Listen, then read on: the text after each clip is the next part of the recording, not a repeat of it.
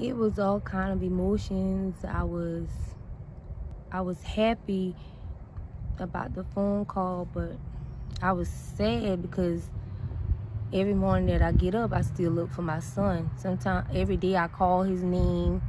I mean, it still feels like he's here, you know, his spirit and stuff. So it just was just unbelievable. Like, it just seems so unreal. Like, you know, Tyler is really gone, you know. So when I got the call, I was like, victory, you know, victorious, you know. Like, I never gave up. I kept the faith.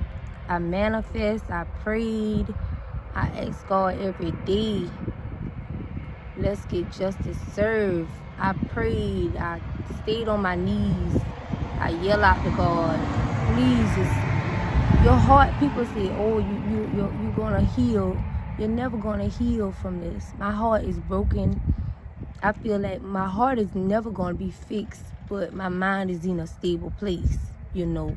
So justice is being served. We still have, you know, a road to travel to bring this to a halt. But I thank God for Orangeburg County, and I thank Investigator Council, because that's who had my son's case. I want to thank the Orangeburg Sheriff Department for taking my son's case serious, taking anyone's case serious. You know, I never gave up hope. Every day I would call them, do y'all have anything today? They know me. And I say that to say this to any other parent that, you know, had any situation where they lost a loved one in any tragic situation. Don't give up. Keep pressing, keep going till you get answers, till you know. Do not give up. I would sleep at night, but I still had that crack in my eye looking for my son, you know. So it hurts because the person that did this to my son, you know, they're still alive. They can eat, they're breathing, you know, their parents can see them. I can't see my son, you know. So I thank God. I thank God for everything he has done for me. And I'm still a work in progress on, you know, dealing with this. Like I said, my mind is here, but my heart is still broken. Yeah. So you went through crying today and sometimes laughing. Tell me about that. We mostly laugh when we would talk about some of the things that Tyler would say to us and some of the things that he would do. And I had everybody laughing about how he would wake me up every morning. Ma, get up. And I still be looking for that. So we went from laughing to crying. And I said, you know, it's just so hard. It's so hard, you know, for someone to just take a 14-year-old life, you know. So. And you went to his grave today? Yes, we went to his grave site. We was there yesterday. And it's just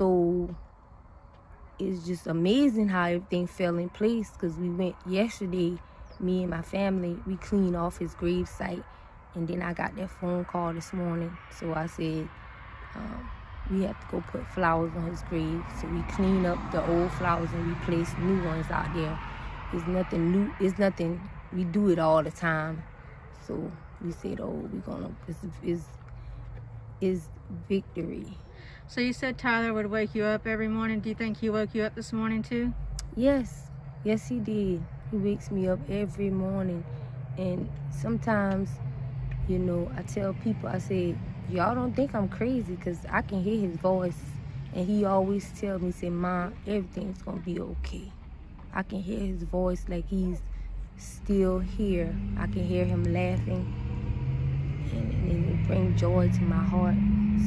Joy and sadness too, but you know, I know he's in a better place, but I would want him here. So you think he made that call happen this morning? Yes. Yes.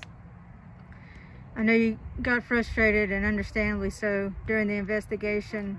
Do you feel like there's some closure to that frustration now?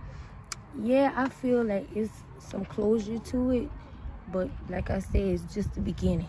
It's just the beginning. We have to go through a process. So it's just the beginning.